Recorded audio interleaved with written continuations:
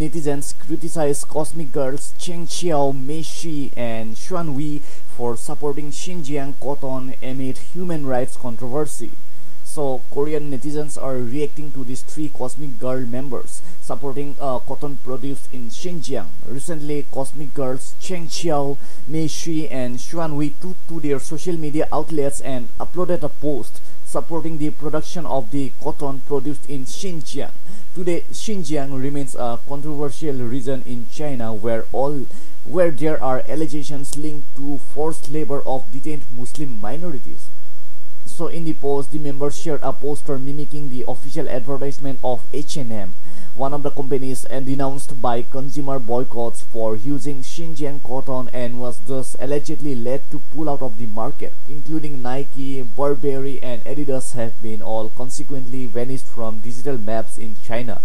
As the story of Xinjiang reached Korean netizens, the post of Cheng Xiao, Meiqi, and Xuanyi led netizens to leave comments expressing disappointment towards the artist for allegedly disregarding human rights issues.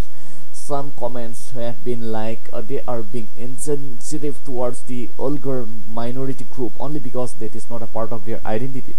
Imagine being a family member of the minority group. How would you feel if you were the forced laborer?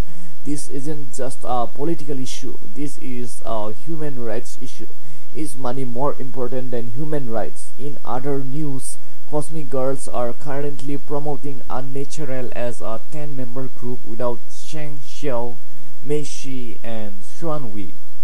So since these three girls are involved in this controversy, so they have been excluded for promoting with the other members. So these Chinese members, they have been excluded, and now I think only the Korean members are promoting as Cosmic Girls with their new comeback named Unnatural. So what do you think about this, guys? Let me know in this comment section down below.